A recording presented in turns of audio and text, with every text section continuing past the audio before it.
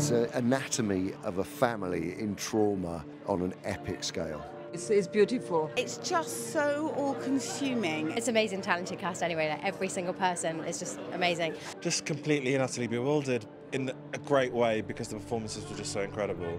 Brian Cox, there are no words really. Patricia Clarkson's fantastic. It's classic, it's timeless, it's powerful. It's just incredibly riveting. It's this tapestry that gets texture added to it the longer it happens. It's beautifully written.